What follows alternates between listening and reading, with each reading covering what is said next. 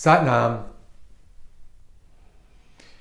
There's a technical part of doing all these meditations, and there's an art part of doing these meditations.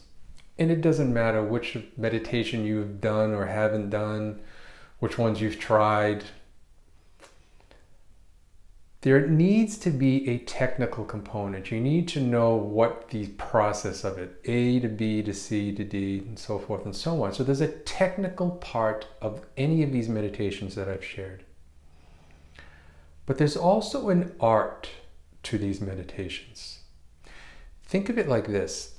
If you want to learn how to waltz, there are technical steps that you need to do, right? This foot, that foot. I don't know what they are, by the way, but this foot, that foot, and you can move across the floor.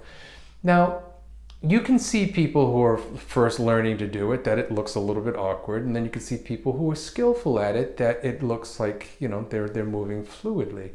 And then you see people who do it that it's just poetry in motion. You can just see some people just can feel it. You feel it come through them, and they're just naturally extending that feeling through the dance floor, through their body, and it's beautiful to watch, right?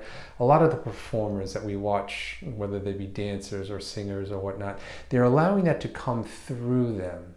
And that's what these meditations are also trying to get you to understand. Is it not just the, hey, left foot, right foot, this breath, this mantra, that mantra.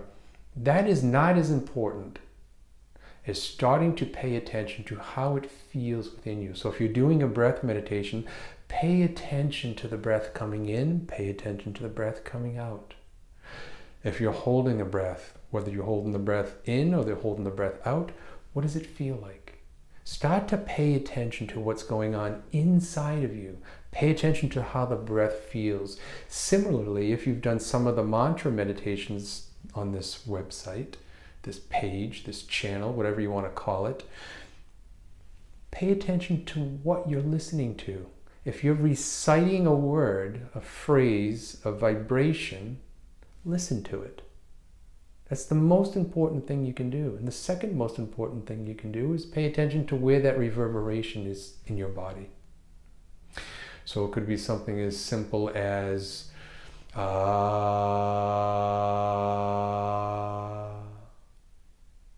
should be felt down through here. So pay attention. Pay attention to where the reverberation is as you're reciting mantra. You'll start to understand the art part of it. So again, learning the technical aspects of meditating is important, and it is. You need to know what to do, how to sit, how to this, how to that. That's all important. But the actual experiences of the meditations, again, whether that's a breath-based meditation through pranayama, or whether that is a mantra recitation, vibratory, it doesn't matter which it is, but start to pay attention to how it feels for you. All of the nuances, so that when you're waltzing across the floor, you'll feel that energy come through you, and it'll just be a natural, graceful experience. And that is what I wish for you. So scroll back down. If you haven't subscribed yet, subscribe. You'll see all the videos. Pick one. Doesn't matter which one it is. Pay attention to how it makes you feel, and see if that meditation is slightly different for you now that you're paying attention to how it's making you feel. Learn the art of meditating, not just the science behind it, but learn the art, feel it, become it, and live it. As always, I wish you well. Satnam.